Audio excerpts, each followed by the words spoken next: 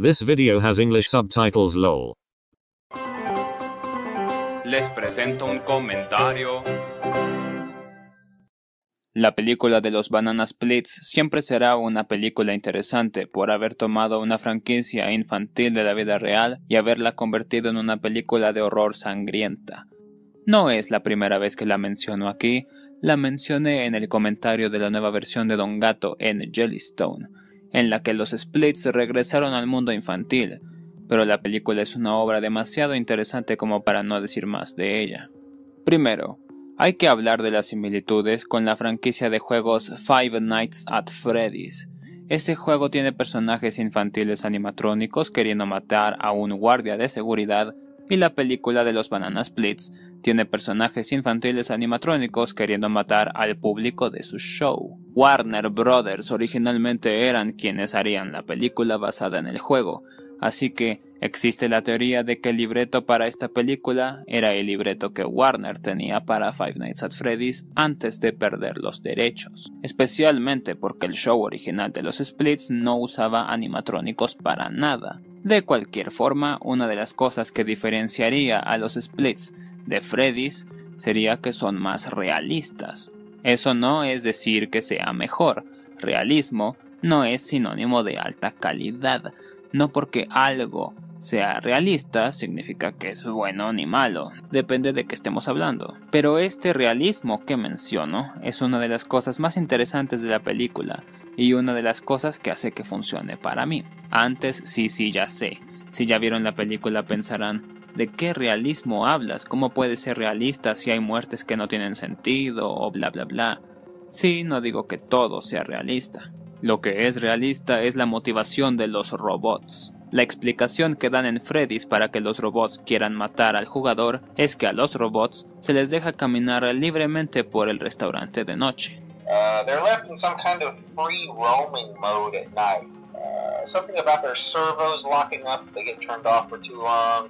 Ok, no sé por qué si es necesario que estén prendidos, pero matan gente, no los encierran. Los robots ven al guardia de seguridad como un endoesqueleto, es decir, el esqueleto del robot, y lo que tratan es meter al endoesqueleto a lo que sería el cuerpo. Ese cuerpo no es cualquier botarga furry, está hecho para robots, así que tiene partes metálicas que matarían a una persona.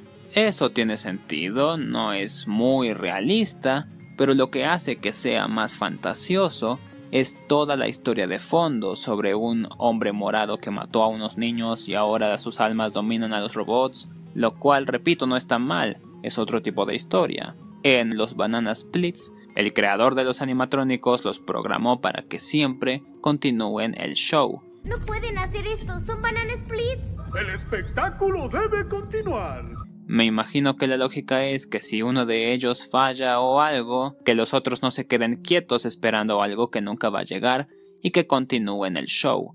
El show fue cancelado, así que empiezan a secuestrar niños y a masacrar a los adultos capaces de detenerlos para poder tener su show infinito.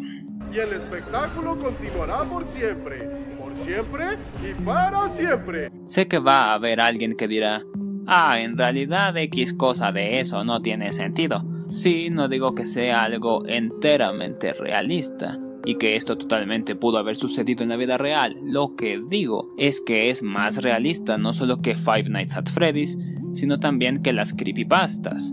Las creepypastas fueron historias usualmente muy malas de terror y gran parte de ellas eran la misma estupidez. Yo era miembro del equipo de producción de Mario Vendor Clips y me dejaban ver los comentarios antes de que salieran. Un día nos pidieron ver un comentario llamado El suicidio de Mario Vendor. Inició normal, con Mario quejándose de todo como el mamón que es, pero rápido la cosa se volvió perturbadora. Mario Vendor empezó a revelar secretos asquerosos sobre sí mismo, como que es un alien que secuestra vacas, que le gusta el reggaetón y que se chupa los pies todos los días. De repente, Mario sacó una escopeta y se mató, dejándonos la pantalla usual de suscríbete, pero con un cadáver, posiblemente el de él. Era hiperrealista y sí, todas eran así. Tomen el dibujo de cualquier personaje, pónganle ojos rojos, pupila roja, sangre y ya tienen una creepypasta. Los Banana Splits no tienen nada de este elemento fantasioso de fantasmas endemoniados y ojos sangrantes, son simplemente robots programados para presentar personajes infantiles. Y eso es lo que hace que la comedia funcione tan bien. Si yo programo un robot para que haga un bailecito tonto mientras canta ¡Me come una salchipapa y qué cosa tan sabrosa! cada 10 minutos y alguien lo reprograma para que sea un robot asesino pero no elimina mi instrucción original, el resultado será un robot asesino que cada 10 minutos baila y canta sobre el ¡Salchipapa! Esos son los splits, robots asesinos que no dejan de ser robots hechos para un show infantil. No están endemoniados. Cuando matan a alguien, no se ponen a decir cosas de creepypasta. No dicen me encanta la sangre o soy Dios o algo así, dicen hip hip hurra.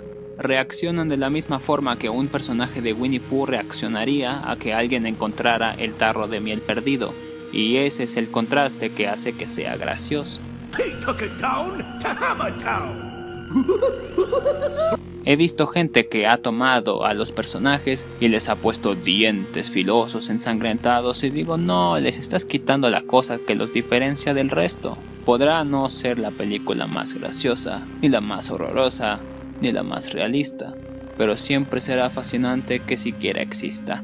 Y sí, me hubiera gustado una secuela.